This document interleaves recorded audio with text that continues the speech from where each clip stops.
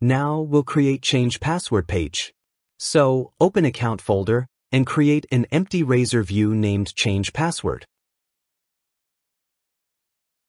Inside it, add using directive to models folder. Then set change password view model as model. Then create code block and set page title and layout to account layout. Then create account container. Inside it, create account box. Then create heading. Then create form and set action to change password. Then add anti-forgery token. Then create div tag and set validation summary to model only. Then add label and input for email. Also set input to read only. Then create label, input, and validation for new password. Then create label, input, and validation for confirm new password. Then create submit button.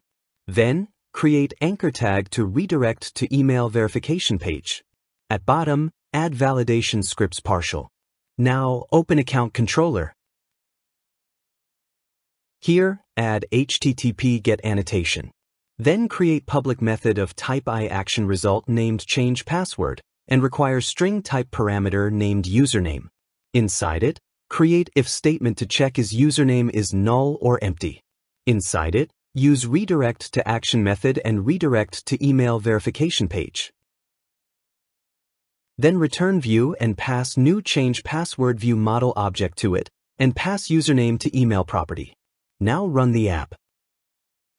Open email verification page. Enter the user email. Here you can see, username is passed through the URL and automatically added in the email field. Open account controller again. Here, add HTTP post annotation. Then create public task type method named change password and pass change password view model as parameter. Inside it, use if statement to check if model state is valid and negate this statement. Inside it, use model state.add error method and pass empty string as key and error message as description. Then return view and pass model to it. Then create user variable, initialize it with user manager.find by name async method and pass model.email to it. Then use if statement to check if user is null. Inside it, use model state.add error method and pass error message inside it. Then return view and pass model to it. Then create result variable, initialize it with user manager.remove password async method and pass user to it. Then use if statement to check if result succeeded. Inside it, initialize result variable with user manager.add password async method and pass user and model.new password to it. Then use redirect to action method and return to login page. Then create else block. Inside it, use for each loop to iterate over result.errors. Inside it, use model state.add error method and pass empty string and error.description to it. Then return view and pass model to it. Now run the app. Open email verification page. Here, enter user email.